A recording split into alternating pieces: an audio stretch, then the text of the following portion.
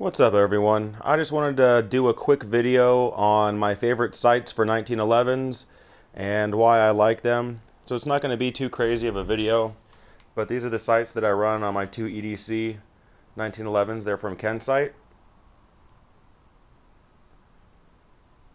And they're adjustable rears. I'm not super fond of having adjustable rears, but these are actually really sturdy and they don't come in any other options. So plus it helps out. My two carry guns are, this one's a 9mm double stack, and then you guys know my SIG. It's in 357 SIG. So it would be really hard for me to find sights that were actually lined up with the proper elevation for these two calibers, seeing as they're not too common in the 1911 world.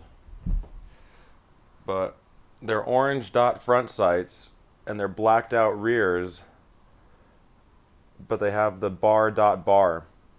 So in the sunlight you can't see those rear bars at all. It's pretty much like a blacked out rear sight, but when it glows at night, I'll show you guys a cut of this after I'm done with this part of the video.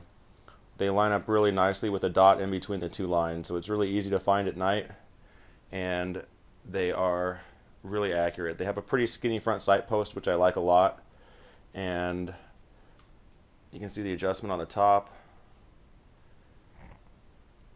for the elevation, and then the one on the side for the windage.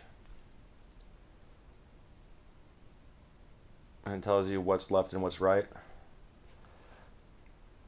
So I just wanted to show you guys those real quick.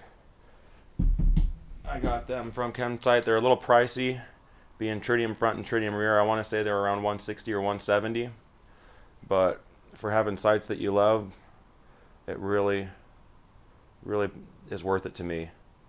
And these are tied up there with the XS dot sights.